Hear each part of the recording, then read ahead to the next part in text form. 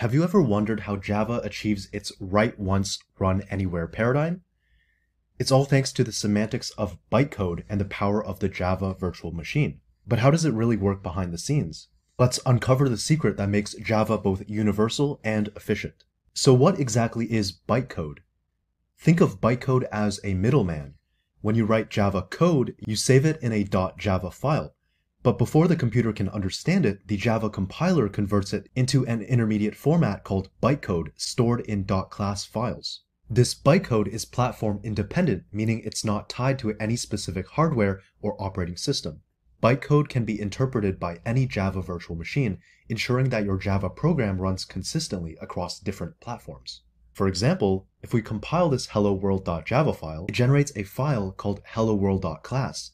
That's the bytecode we're talking about. Now let's talk about the Java Virtual Machine, or JVM. The JVM is responsible for translating bytecode into machine code that your specific device can understand and execute. It's the translator that takes the universal bytecode and adapts it to the architecture of your operating system and hardware. It's fully multi-platform. You have Windows, macOS, or Linux all running the same Java app. This is how Java achieves its famed portability. No matter where you run your code, the JVM ensures it runs the same way. Let's break down how the JVM works in 3 main steps. First, the class loader loads the bytecode into the JVM. It organizes and links the code, making sure everything is in place. Before running the code, the JVM verifies the bytecode to ensure it's safe and doesn't break any rules. This prevents your system from running malicious or incorrect code. Finally, the bytecode gets executed. This involves the just-in-time compiler, which translates bytecode into native machine code for faster performance. Initially, when a Java program runs, the JVM interprets the bytecode one instruction at a time. This means it reads the bytecode and translates it into machine code on the fly, which allows the program to start executing immediately. However, interpreting bytecode one instruction at a time can be slower compared to running directly in native machine code. This is where the just-in-time compiler comes in. The JIT compiler analyzes the bytecode as the program runs and identifies the section of code that are frequently executed, often called hotspots. Instead of interpreting these hotspots repeatedly, the JIT compiler compiles them into native machine code during runtime.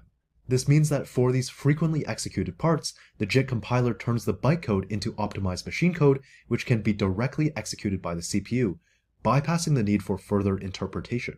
As a result, once the JIT has compiled these critical sections, the program runs much faster. Here's a quick example. Let's say we write this simple Java program. This program defines a class called Hello World with a main method, which is the entry point for any Java app.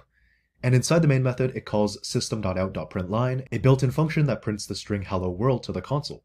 When compiled, the .class file contains bytecode that looks like this.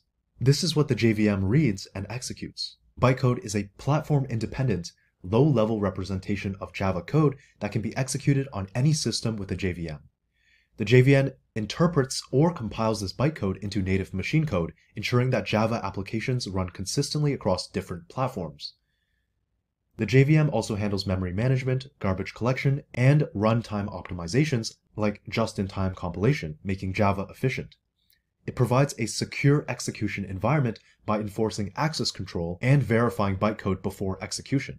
Thanks to bytecode and the JVM, Java abstracts away platform-specific details, which ensures that applications are portable, secure, and efficient across any environment.